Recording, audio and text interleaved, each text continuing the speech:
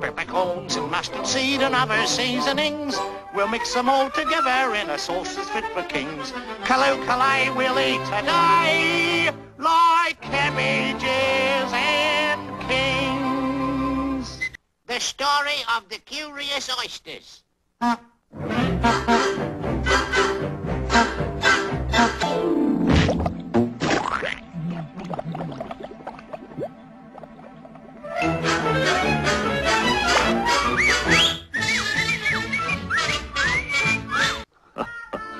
We can begin the feed. Feed? Oh, yeah. Hello, internets. Welcome to the corner table. Last weekend, I was at a wonderful party thrown in honor of David Coates' birthday. Happy birthday, David, by his lovely wife, Kaoru. And I had the opportunity to shuck many oysters for many wonderful food-loving people.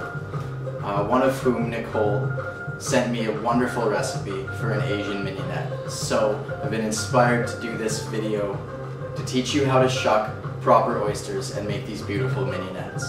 Not only are oysters in season now that it's winter and they've stopped spawning, the colder waters gets them to store some fat, get a little bit plumper and juicier, and develop those crisp, beautiful flavors that I love so much in oysters. But New Year's Eve is coming up, and when I think of New Year's Eve, I think of oysters and bubbly, like peas and carrots. Beautiful combination. So I'm going to show you how to get that off the ground for your own New Year's Eve party. First thing that you'll need is a really good oyster shucker. You want something long and skinny, sharp but not too sharp, because you can cut yourself. Not one of those short fat ones. That's more of a clam shucker. So without further ado, let's get shucking. So let's start with the basic anatomy of an oyster. Laying it on its back with the flat side up, you will always have three critical points. The triangular shell hinge is your point of entry, and you'll also have to sever the muscle articulations on the top and bottom of the shell towards the top right-hand corner. Don't need any fancy gloves or special equipment. 2 kitchen towels work perfectly. Point your knife into the triangular shell hinge, apply gentle pressure, and wiggle slightly. It's this wiggling that is going to pop the oyster open. Wipe your knife so you don't get any little bits of shell inside the oyster, and then slide your knife along the underside of the top part of the shell and sever that muscle articulation in the top right-hand corner. Then you can take a look inside the oyster and see if you've got any little bits of shell inside. You probably will. That's fine, just make sure to remove them. These gritty bits make an oyster very unpleasant. Then you can sever the bottom articulation, flip the oyster over, and given that it's fresh and briny enough, it should slide around in its shell. The fastest way to shuck several oysters for your party is to line 3 or 4 of them up assembly line style underneath a towel.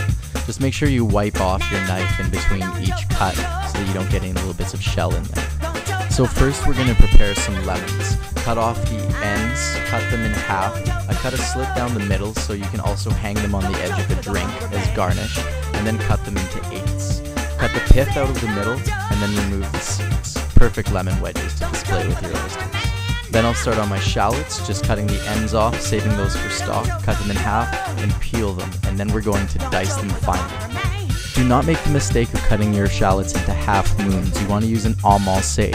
So following the natural ridges of the shallot, you will get a perfect julienne. From this julienne, you can easily square it off and cut a perfect brunoise. If it's too big for you, then you can mince it up afterwards. You just do not want big chunks of shallot. Next, I'm going to pull out 4 or 5 Thai chilies and just chop the ends off of those. Cut them in half lengthwise, scrape out the seeds to remove most of the capsaicin. Cut them lengthwise into thin julienne and then square them off to cut a brunoise. Finally, for our mini net prep, take about a half a bunch of cilantro, start by chopping it up really rough and then mince it very fine. First, for our classic French mignonette, start with 1/2 cup of red wine vinegar. Throw in a large handful of your minced shallots. Throw in a couple of bay leaves, some black peppercorn, and a pinch of salt. Next, for Nicole's beautiful Asian mignonette, we'll start with a 1/4 cup of rice wine vinegar, a 1/4 cup of seasoned rice wine vinegar, 1 large handful of minced shallots, a large handful of minced cilantro, 1 tablespoon of Thai chili brunoise, and the juice of half. Rest these overnight, and then just before the party the next day, shuck your oysters, arrange them on a bed of crushed ice with the accoutrement, and let the hedonism begin. It is classic mignonette. It's basically an Asian mignonette. Cheers. Cheers. Cheers.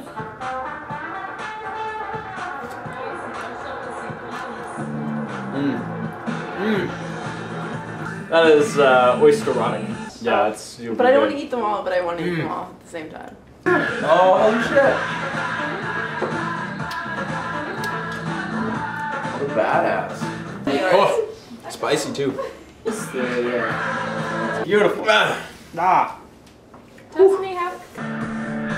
Throw in a bottle of Cedar Creek Chardonnay or Sumac Ridge Stellar's J Brut, and you have the easiest way to experience gastronomic ecstasy at your New Year's Eve party, or any day of the week.